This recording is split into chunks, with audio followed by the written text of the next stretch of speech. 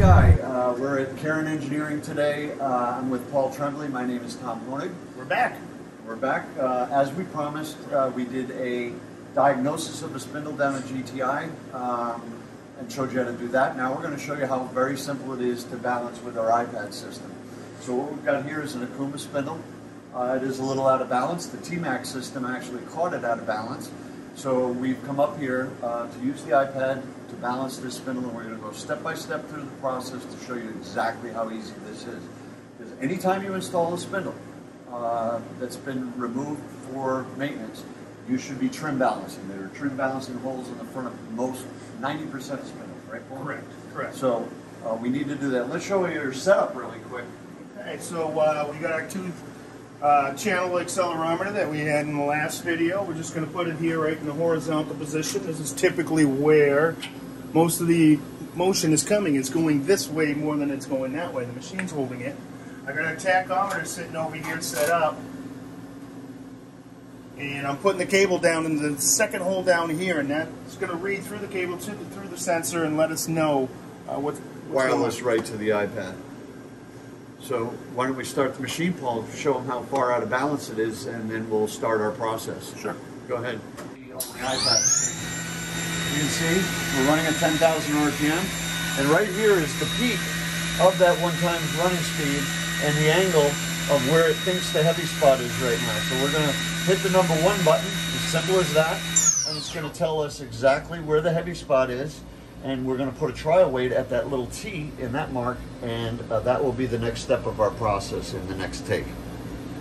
Okay, what we've done now, and the second part, is we put a trial weight, Paul, at, what was that, 290 degrees, Tom. 290 degrees, and we're going to run the spindle up again. Paul, go ahead and run the spindle up the second. This is what we call our second run with our trial weight.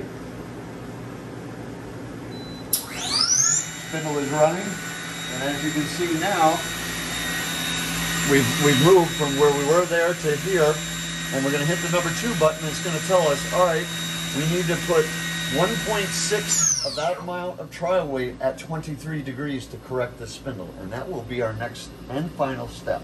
But we're going to take out the trial weight according to the program. Right, the trial weight comes out, and then we add that weight that we just explained. It's that simple. It's a 1, 2, 3 process.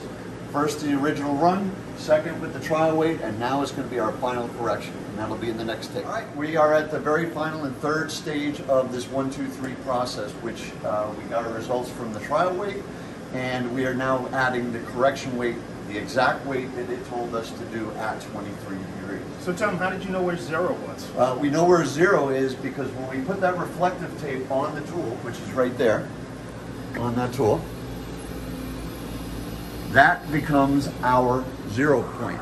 So everything is referenced from that point. And actually on the iPad, kind of a neat tool, is I can actually use the camera to actually hold up to that spindle and know exactly where that 23 degrees is. So if I hold that up underneath the spindle, it'll tell me exactly what hole to put that in. So good question, Paul. But let's do our final run, see how this thing goes.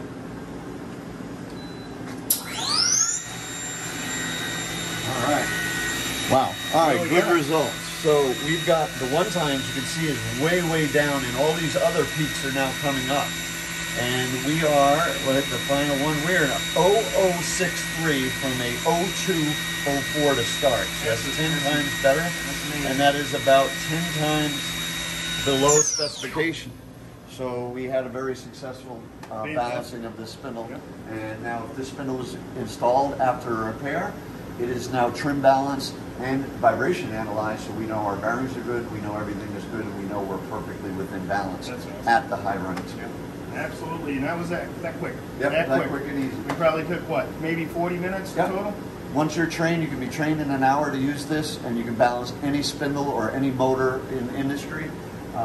Reach out to us at www.gtispindle.com. Or call us at 888-473-9675. Okay. Well, please reach out to us, and thank you, Karen Engineering, for having us. If you have any questions, call that number or reach out to us on the web. See you again. Bye.